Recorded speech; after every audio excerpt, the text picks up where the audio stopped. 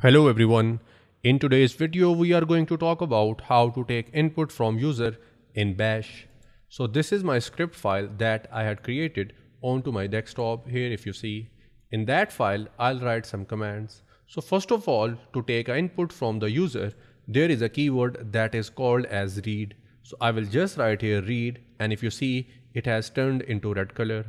After that, write the name of the variable. In that one, you will store the value. Let's say we want user to enter his name. So I will just write here name, and after that, I want to print a message. So I will just write here echo space inverted commas, and in that I will write here enter your name. Basically, we should enter this line before our read statement. Now, first of all, the message will be presented to the user as enter your name, and then user will enter his name or her name, and then we'll print that message. To print that message, we'll write here echo space $, and now the name of the variable. And if you remember, the variable was name.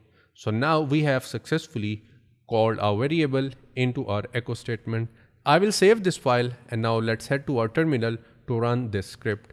As this script is onto my desktop, so I will write here cd desktop, and now we are into our desktop directory.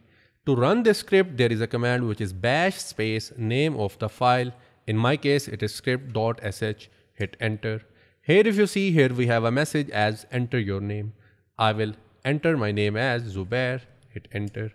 And here we have a message as Zubair as the output. Let's have some more values and let's add some more things into our code. Now let's ask the user to enter his or her age as well. So now I will write a message that will ask the user to enter their age. So I will write here echo space inverted commas, and in that I will write here enter your age. After that, I will write here read and the variable. The name of the variable that I'm going to use will be age, and after that we'll print our age as well. So I will just write here echo space $, age. So now we have age and name of the user. I will print that one after the name. So now we are good to go, and let's rerun our script. So for that purpose, I'll again use the same command, and here it is asking enter your name. I will enter it as Zubair. Enter, and here it is asking about my age. I will enter any particular number. After that, hit enter again, and here if you see, we have Zubair and age as an output. So this is how you can use your read keyword to take the input from the user.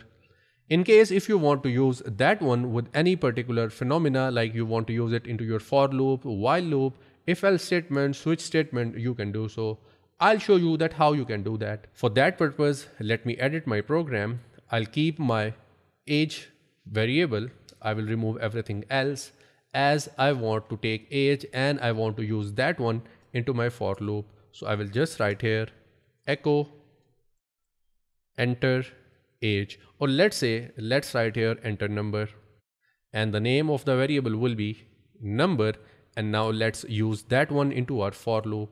So I will write here for space brackets, and in that one I will write here a variable which will be var equals 0 semicolon space var less than number. Number is our variable, so I will just write that one in here semicolon space var plus plus.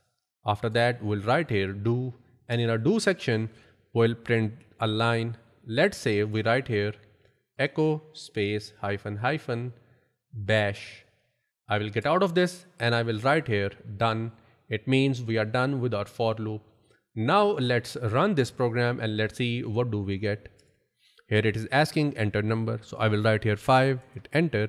So here if you see, our for loop has executed 5 times. So this is how you can use your user input into different phenomena into your bash programming. And that's it for this video. I'll see you in the next one.